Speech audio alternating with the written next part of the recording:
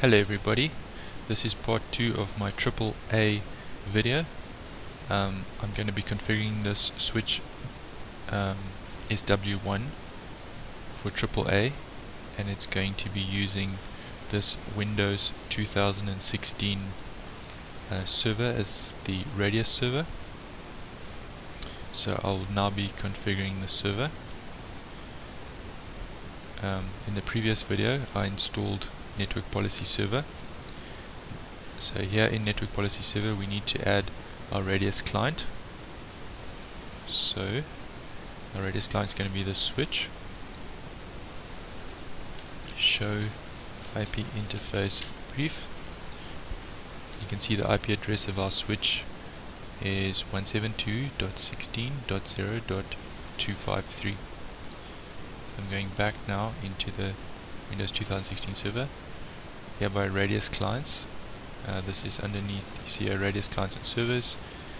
Push that arrow and you right click on radius clients and you say new, and here you give it a friendly name. You could type anything you want, but it's SW1. The IP address of the switch 172.16.0.253. the shared secret, this is the radius server shared secret. So this secret will be entered here on the Windows 2016 server, but it's also going to be entered on the Cisco iOS switch. I'll show you just now. So here by the shared secret I'm going to make it 88, so it's 88888888. I'm just going to confirm that quickly. And here by advanced, the vendor's name is Cisco. So under radius clients we have our switch with its IP 172.16.0.253, and I'm just going to go into it quickly. And obviously the only setting really, there's two settings here. There's the IP address of the switch and the shared secret. Now we need to set up usernames and passwords. So the start button here is the start button for the Windows 2016 server. This bottom one's my own computer, so just not to get confused. Right click here and we're going to see if this is going to work. I think we need to go to computer management.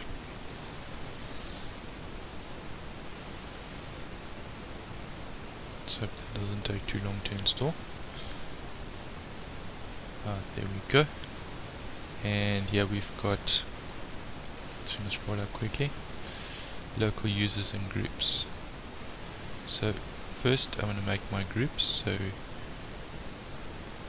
new group. I said earlier we're going to have a level 1 group and a level 15 group. In other words, if your username belongs to group 1, then when you log in you'll be in user mode. If your username belongs to group 15 and you log in, then you'll be in enable mode. So I'm just going to call this group 1, and by description I'm just going to say priv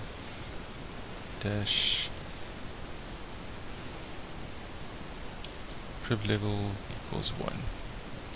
Nothing really needs to be here. So there's group 1, and the next one I'm going to make is group 15, and he's going to have a priv level equal to 15. That's just a description, that really does nothing. That's what I've typed here. So create that and close. So there's our two groups, group 1, group 15. Now we need to create some users. Just going to create two, one for each group. New user, and we said we're going to have the main user, his name's Cisco, and it really doesn't matter what you type here. Let me give him a password of capital CISCO with $2, capital CISCO with $2. User must change password at next login. No, I don't need that. User cannot change password. Password never expires. Those things are self-explanatory. So this user, I want it to be a level 15 user. And what does it say? The following error occurred. The password doesn't match. Well, sorry, the password is not complicated enough. No problem. We will put some more dollar signs on it. So capital CISCO, $, $, $, $4 signs. CISCO. Let's see if that's gonna work. Boy. Oh well, I know one that worked yesterday, so let's see. Capital SECRET, $,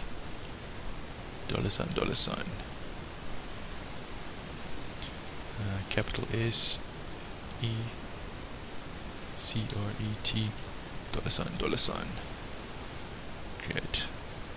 Okay, that user worked. So we're just going to use the password secret with $2 signs for both users. That's stupid, but don't have the time right now to think of another password. Okay, so the other user is going to be called netadmin, and we're going to give him a password of secret $2 signs. Secret with $2 signs. User must change password at next login. No, we don't need that. User cannot change password. Password never expires. Create. Nearly made a huge mistake here. It's not netadmin, but netadmin. Okay, create. Close that. So let's go to those groups quickly, and group 15. Add to group. We want to put the user in there. So who do we want to put in group 15? That's a user called Cisco. So I think we can just type here Cisco and say check name, and it finds it, and we go OK. And then for group 1 we right click, add to group. We want to add this user called netadmin. In this, I was going to show you the other way to do it, which is click advanced, click find now. It's a quick search, and there we go, netadmin. Okay, bingo. So in group 1 we've got the netadmin user. In group 15 you got the Cisco user. So now we've got our two user groups. So I'm closing this computer management dialog. So we're back to network policy server. So here by policies, here under connection policies, I'm just going to get rid of these.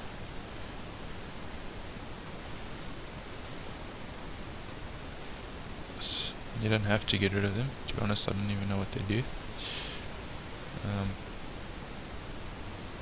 So right click here, new. So the first policy is going to be for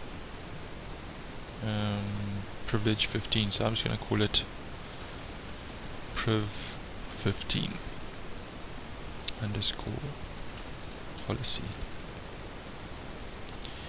Here you press next, then it says specify the conditions that determine whether this network policy is evaluated for a connection request. Minimum of 1 condition is required. So we click here add, and we want to use Windows groups. So click add group. So if the person is part of group 15, then they should be allowed to log in. So this one's group 15. So check name. There we go. Press OK. OK. So if the person has an account as part of group 15, they'll be good to go. Next, they want to grant them access.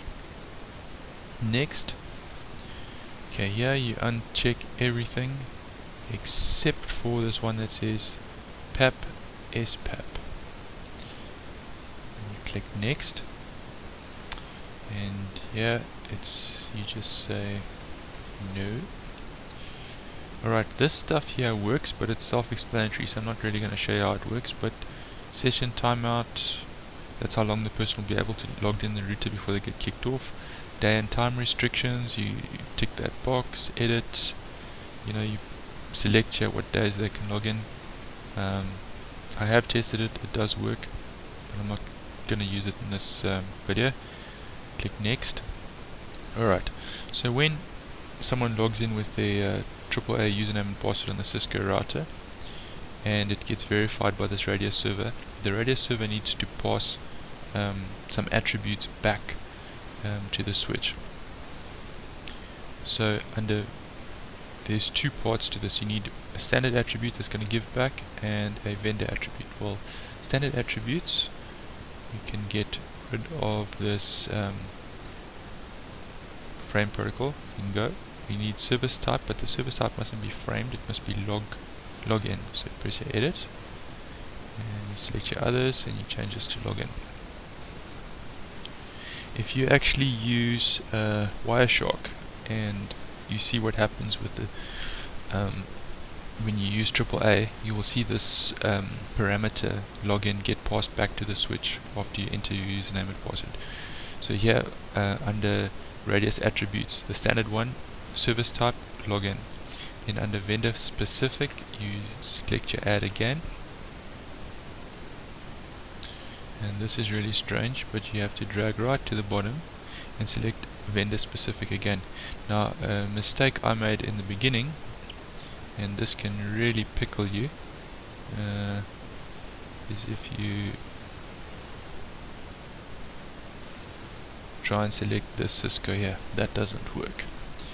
So in the beginning I was like, select vendor specific, I click add, sorry it's a bit slow, and then I'd select Cisco in this list, and like I can tell you, that's not going to work. So you got to scroll right to the bottom, vendor specific again, add, here you click add, select from a list. So here we select Cisco. Does it conform? Yes, it conforms. Configure attribute, and here's the second thing you got to remember: this vendor assigned attribute number needs to be a 1. If you leave it at 0, it doesn't work. And you need to change this to a string value. If you find you can't type the information in here, that's because you've got this set on hexadecimal, and it only allows a hexadecimal digit, so you set your string. Anyway, the command is shell colon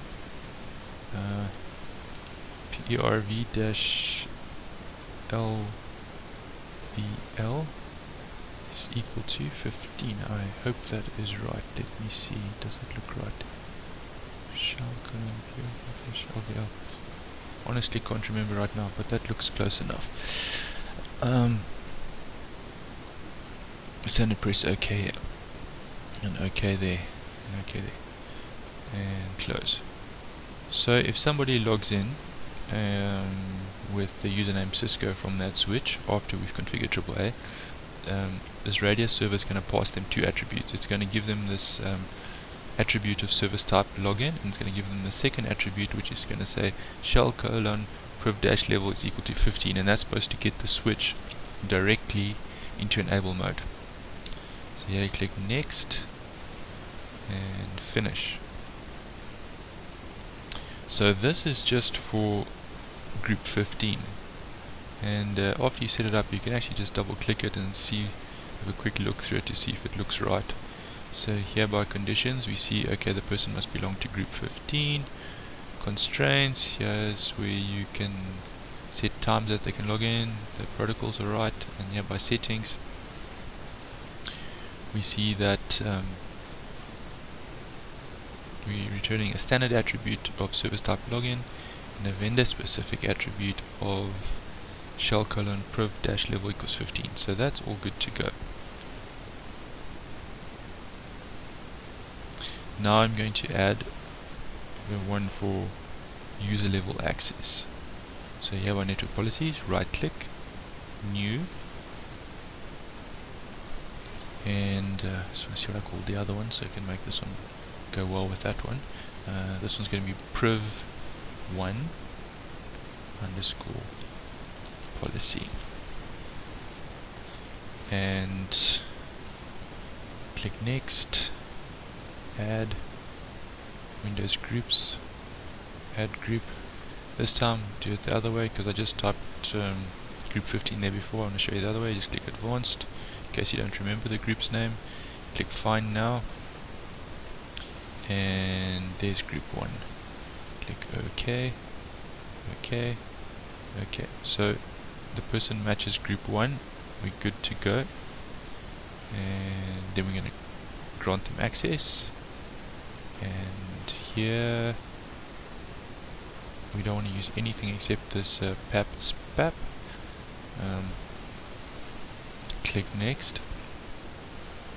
No. Right here you can set the session timeout and what times of day a person can log in. What's this? Day and time restriction. So I showed you that earlier. Click next, and here we're gonna do it the same as before. Service type I said must be login, and the vendor attribute we need to select a custom one right here at the bottom. Scroll down, vendor specific, add, you select add, here you select Cisco. Yes, it conforms. Configure attribute. Remember to make this a 1, and here we're going to have shell. Shell. Aha! You see, I made that mistake I pointed out earlier. I forgot to change it to string. So it's shell colon prv dash lvl equals 1. Press OK. And here we press OK and OK and add. What? No. Supposed to press close. Sorry. So when somebody logs in from a group 1 account, they'll be returned this vendor specific attribute of shell colon priv dash lvl is equal to 1, and they'll only be in user mode. Okay, that's right, and here you click next, finish. Alright, so let's just recap what we've done here. Under radius clients, this is the radius client, which is, if we look here again, this is the switch. Just to show you quickly what's cooking here, the switch still doesn't have any password on it. Show IP interface brief. Okay, that's our switch 253. We still need to configure AAA on the switch. This is our network policy server. So our switch is configured as a radius client. Not much settings here. It's just the IP address of the switch 172.16.0.253. There's a shared secret which we're going to be entering on the switch. This is 8 times. It's just 8888. And advanced means vendor name is Cisco. So for every device in your topology, you're going to have add it as a separate radius client, because every device is going to have a different IP. So you'll have quite a few radius clients appearing here for your topology. But here under actual policies, network policies, if you're going to make a simple one like mine, you're only going to need 2, where you've got the one that authenticates people in an advanced group that will, when they log in, immediately go to privilege mode, and the other people who's only going to get privilege level of 1 when they log in. So they'll have to type enable enable and then enter a password if they want to go to enable mode. I'm going to end this video right here, and in the third part of the video I will set up the switch. Thank you for watching.